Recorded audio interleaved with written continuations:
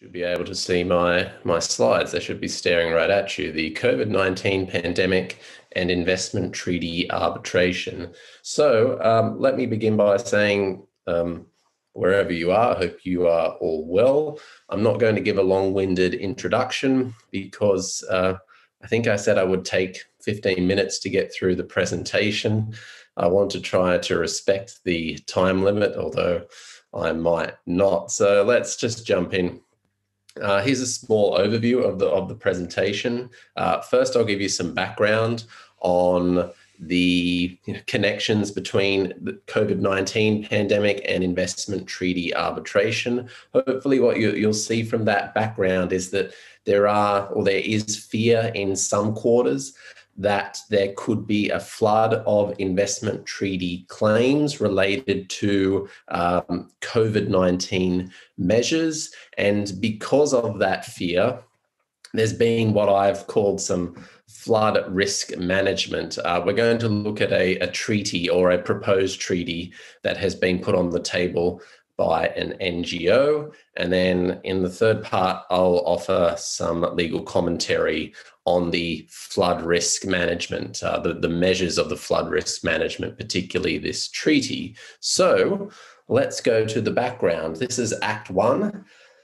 This is pushed by the law firms, I've called it. So back in April, when the virus really came into Europe and North America, law firms started to put short summaries on their websites about the possibility of investors using investment treaties to claim for compensation that were caused by COVID-related measures. The first such summary I found, the first one published, came from the law firm Sherman and Sterling. And I think the highlight of the publication was this quote here: "Measures that are adopted in bad faith, deprive investors of due process, or are arbitrary, disproportionate, or discriminatory may give rise to state liability under international law." And of course, once one law firm saw that another law firm was notifying clients or potential clients about their rights under investment treaties in respect of harsh COVID-19 measures, other law firms started to follow. Before I leave this topic, I just want to point out, I think it's perfectly legitimate for law firms to go on their website and advertise their services. And I point that out because I noticed that in some commentary, there was some sneering at the law firms for doing this. And I think it was undeserved. I think it was just, this type of sneering is really just a bit of very crude lawyer bashing, which I'm not going to engage in. What I'm going to do now is talk about the pushback from some NGOs. I think the most interesting one comes from a group that's affiliated with the Columbia University, the Columbia Center for Sustainable Investment. And they put out a call for ISDS moratorium during COVID-19 crisis and response. I'm not going to go through the whole call. I'll just put up in front of you the highlight of the call, and it reads like this: "We call on the world community for an immediate moratorium on all arbitration claims by corporations against governments using investment treaties, and a permanent restriction on all COVID-related arbitration claims." Now, if you're wondering, did I add the capitalized phrases in there and bold them? No, I didn't. That's the way it appeared in the letter. It was signed by some very prominent people, I have to say. One in particular, Jeffrey Sachs, who's a prominent economist at Columbia University. Other NGOs started to get on board with this kind of pushback. against the law firms, or I think more generally against the idea that investors could bring claims under investment treaties. One in particular, which is worth noting, there was an open letter written by the Seattle to Brussels network. It asked people, obviously, to sign it, and over 600 NGOs have signed it so far.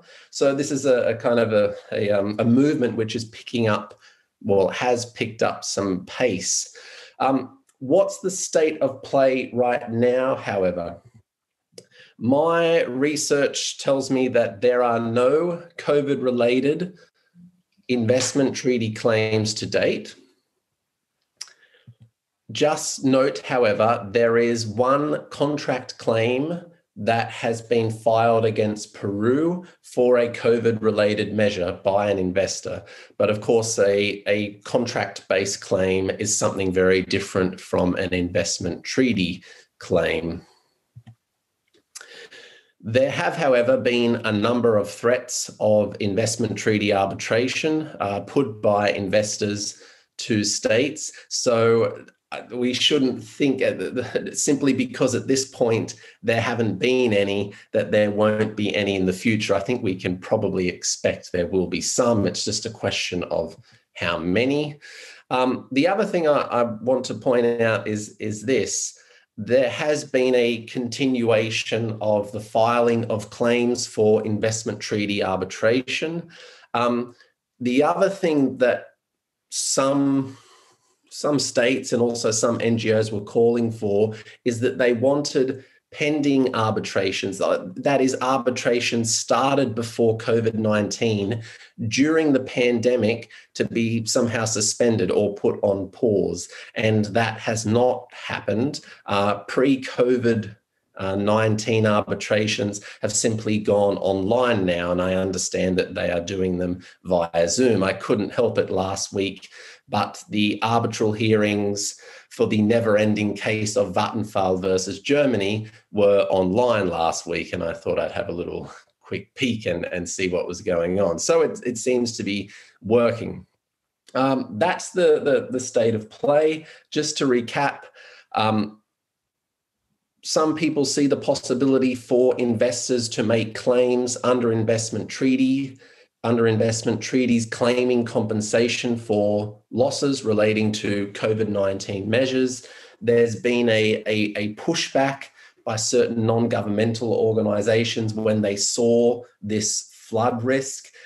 One NGO, however, has really taken the next step. This is the International Institute for Sustainable Development. They took the very practical step of drafting a treaty that states could sign. It's called the Agreement for the Coordinated Suspension of Investor-State Dispute Settlement with respect to COVID-19 related measures and disputes. Well, that's a real, that's a lot to get out in one breath. I'm just going to call it the Treaty for Suspending COVID-related ISDS. It's a little bit easier for me and perhaps for everybody.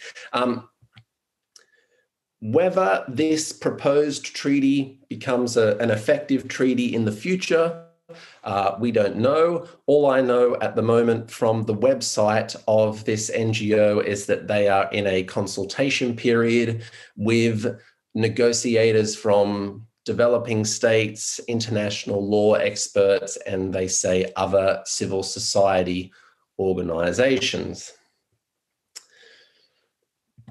The most important article of the treaty reads as follows. Of course, I've condensed it down to try and fit on the slide and also respect the time limit. So an investment treaty providing for ISDS is hereby suspended in respect of claims that the respondent signatory state considers to concern COVID-19 related measures. Now, first point, you'll notice that there is not some type of prohibition in the future on COVID-related investment arbitrations. They haven't gone that far. You can see the keyword here is they want to suspend such claims. You should be asking, well, when does this suspension end? On the last draft of the treaty I saw, that article is still in brackets. So we don't know yet, unfortunately. What I'll do with the rest of the time is, well, one, you'll have to look past the issue of when does the suspension end. In the last 6-7 minutes, I want to cover 3 legal issues which I think this particular provision here brings up. The first one, unfortunately, my slides are not working now. If you can give me a minute here, I might be able to repair them. Okay, that seems to work.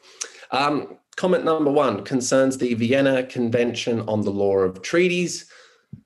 This particular article here, Article 37, a right for a third state may not be revoked or modified if it was intended not to be revocable or subject to modification without the consent of the third state. Now, if you're looking at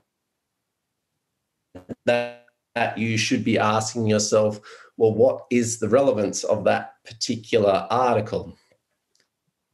And it's this: if and 2 states have come together to sign this treaty, and it looks like you, the investor, are going to lose, you might be able to say that me, as an investor, I have a right, a treaty right to investment arbitration.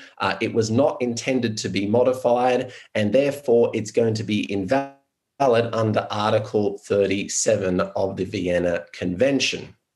That's going to be a difficult argument to make for 3 reasons. The first one is this: is the investor's access to arbitration a treaty right?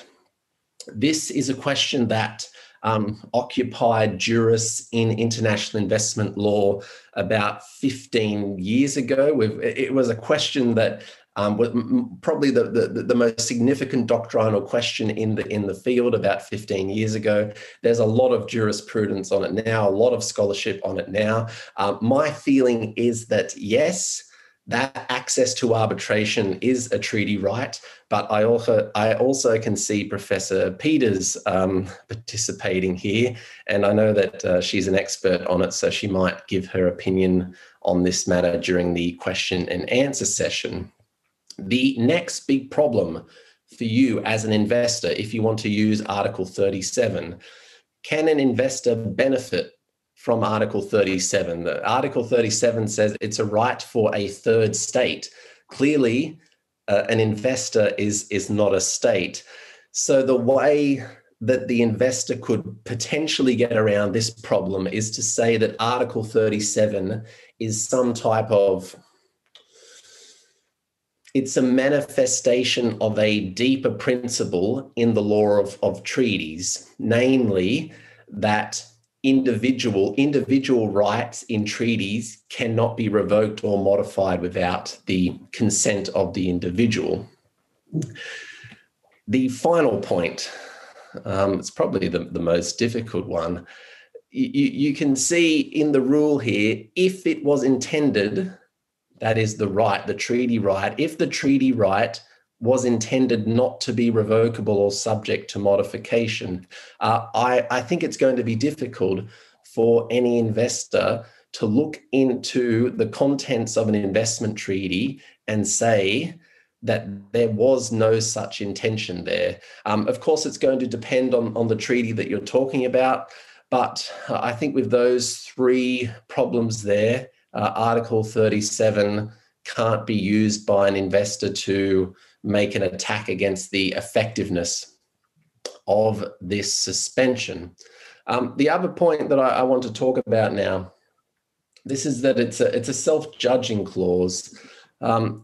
You'll note that the respondent state has to consider that the measure is a COVID-19 related measure. The first point to note with respect to this matter is that in the commentary for this draft treaty, it is specified that this self-judging clause is subject to a good faith criterion. Pardon me. The other thing that I have a question about is the function of this self-judging clause. So I mean, its function is not specified, and it could have one of three functions. So just focusing first on the jurisdiction point there. If, for example, a state goes out and declares this measure here is a COVID-related measure, does this mean that the arbitral tribunal lacks jurisdiction over a claim which complains about that measure? Does it mean that the claim is inadmissible? Or thirdly, looking at the merits there, does it give the state some kind of defense that it can rely on when the arbitral tribunal is looking at the question of international responsibility under the applicable treaty? So can the state say, wait, we've got a defense here. We declared this particular provision to be a COVID-19 related measure, and therefore we have a perfect defense to any breach of the treaty. I've actually assumed it has a jurisdictional function, but I'm not entirely sure. I think it should be specified. And the reason why it should be specified is because it matters whether an arbitral tribunal doesn't have jurisdiction, or whether the respondent state can plead a COVID-19 related defense. They are obviously two very different legal outcomes. Third comment here, doctrinal necessity, I've called this one. So there's an assumption going on. There's an assumption that in international investment law, there are not the doctrinal concepts in that area of law that can adequately balance the interests of states and investors. So to further flesh out this point, if you did not know anything about international investment law until you started listening to this presentation, you might get the feeling that, okay, if an investor is adversely affected by a COVID-19 related measure, then the investor has a very good possibility of claiming compensation with an investment treaty. Now, I think that's a very simplistic view of the matter. There are a number of defenses that states can plead, and these defenses are meant to apply in circumstances such as COVID-19 pandemics. I'm not going to go into the details of those defenses. I did originally when I was planning this presentation. The problem is I find that the conversation gets far too abstract unless you're dealing with a very specific case. You're dealing with a situation where an investor has identified a measure and said, yes, this measure breaches my rights under the treaty, and then you can look at whether the defense applies. So if you don't mind, I'm going to actually look very briefly at another issue, and you'll have to forgive me for indulging myself. If you know me a little bit, you'll know that I like issues of causation. And in COVID-19 related disputes that will come up in future arbitrations, I can foresee a juicy causation question coming up, and it's this one. In cases of causal overdetermination, has the state still caused the investor's loss? That needs a little bit of fleshing out. So here's the situation. The investor proves that the COVID-related measure causes its investment loss. So the state has actually caused the investment loss. However, because of the economic fallout of the pandemic, the state is able to prove that even if it did not act, the investor's loss would have been the same. In those two situations where you have two causes that could have caused the outcome, is the state still, or is the state's conduct still the legal cause of the investor's loss? Hopefully, some of you might have some opinions on that, and you might share them with us during the Q&A session. For now, I need to finish up here if my slides are going to let me. They are. Some take-home messages. No flood, of investment treaty claims yet. Second point is, I think there's a distinct lack of trust in arbitral tribunals, because this proposed treaty could be really quite simple. It could just simply say, all the signatory states to this treaty, they agree that arbitral tribunals lack jurisdiction over COVID-related cases, and then give a definition of COVID-related cases, and then leave it to the arbitral tribunals to decide what is a COVID-related case. And they haven't taken that approach. They've given the discretion over to states. Final point is this one here. My suspicion is this. When those people in the camp that oppose investment treaty arbitration saw the possibility that investors could use investment treaties to claim compensation for their losses, I think they saw it as a chance to further try and show that investment treaty arbitration is illegitimate. Whether that's the case or not, I don't offer any opinion on. I'll just say that I think it's probably in the future, this episode will form part of a chapter of a bigger story of the legitimacy of international investment law. And I think I can finish on that point. So thank you very much for your attention, and I look forward to your questions.